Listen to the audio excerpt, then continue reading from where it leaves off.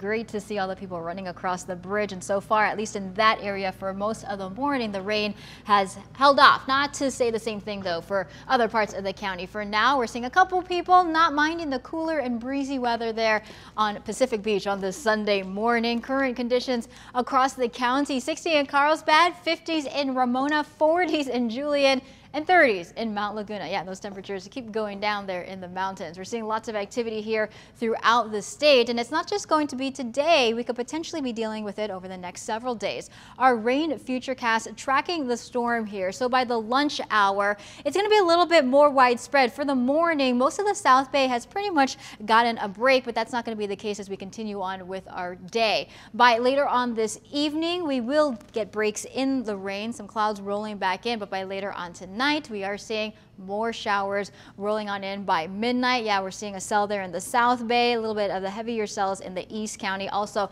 up in the North County. So it's going to kind of be hit or miss, but scattered throughout the day, and then another band moving in later on tonight. So yes, wet weather for your Sunday to wrap up the weekend. Not only that, the winds going to be pretty strong, especially in the mountains and deserts. That wind advisory starts here in a couple of hours. Check out Mount Laguna and Ocotillo Wells, over 40 miles per hour by tonight. So watch out for any blowing debris or dust if you're going to be driving there.